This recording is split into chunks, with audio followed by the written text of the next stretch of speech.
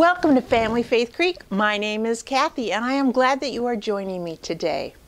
Today's story is about a group of people called the Sadducees. And the Sadducees did not believe that there was a heaven after someone died.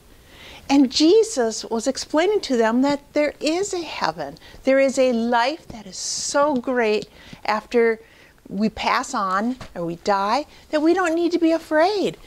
And that brings us to the first weekend in November is called All Saints' Day. And All Saints' Day is the day that we remember anybody who has gone before us to join Jesus in the life that He provides for us after we die. And in front of me, I have lots of candles. And the candles are lit on the All Saints' Day because it's a time to remember.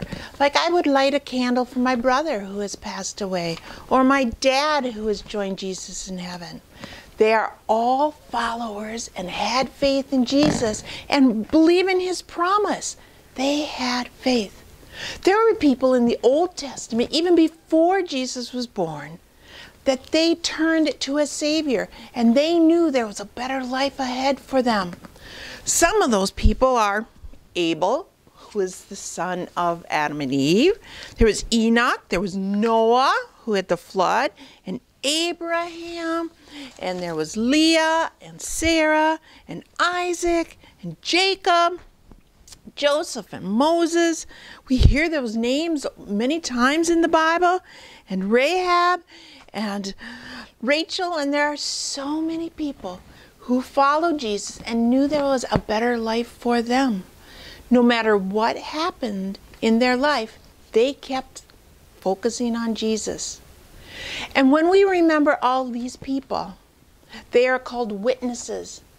And they are the witnesses that surround us all the time and help us and keep us focused with Jesus, because we too will join Jesus after we die. At some point we will, and it's not a scary thing. We can all be with Jesus. No pain, no scariness, no anger. We will join the witnesses who are all part of the followers of Jesus. Let us fold our hands to pray.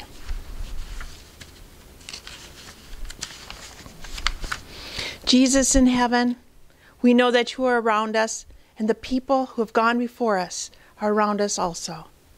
We will look to you in times of trouble. We will remember those today who have gone before us.